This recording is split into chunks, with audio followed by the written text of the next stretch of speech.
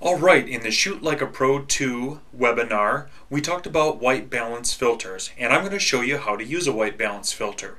First of all, the two white balance filters that we discussed in the webinar include the ProMaster white filter cap, and then also the Expo Disc white balance filter cap. Now the Expo Disc white balance filter cap has a little sturdier construction, a little more science to how it was developed. It has a nice lanyard to be able to hang that around your neck as you're walking around taking photography, which makes it very easy to carry. And it also comes with a protective case to keep your filter protected. As far as using the white balance filter caps, I'm going to be showing you how to use the caps on my Canon Rebel XSI and simply remove the lens cap from the lens, and then to attach the Expo Disc you just press the cap at the end of your lens right into place, and then to remove the Expo Disc white balance filter you simply just pull it off. With the ProMaster white balance filter cap, there are a couple of buttons that depress just like on your lens cap, and all you need to do is just depress those buttons and place the filter right up against your lens and release the buttons and it's attached. And then to remove the ProMaster, simply depress those buttons and remove it just like you do your lens cap. Alright, now as far as actually taking and setting a custom white balance with the filter cap, I'm going to go ahead and put the Expo Disc filter cap on the camera, and then I'm going to show you the settings on how I use the Canon Rebel XSI to set my custom white balance. Okay, the first step is to turn the camera on. Once we have turned the camera on, we go to the menu by pressing the menu button in the upper left.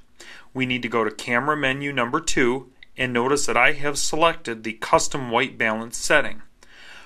Once I have selected that, I go ahead and press the set button in the middle of the arrow keys, and it brings me to a blank screen. Now if I had a memory card in here, it would bring me to a screen with a picture.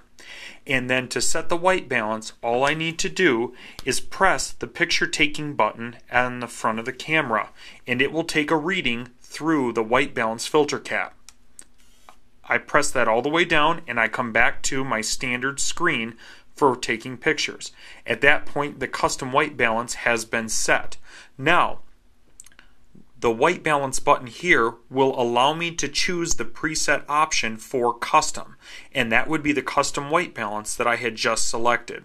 Most cameras will default to the auto white balance setting or whichever preset you have been using.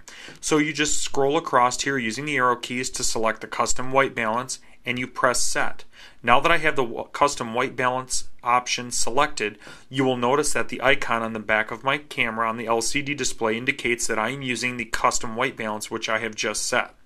Now that I have set my custom white balance, all I need to do is remember to remove the white balance filter cap, and at this point I am ready to go ahead and shoot with my custom white balance. So let me show you again how simple that is.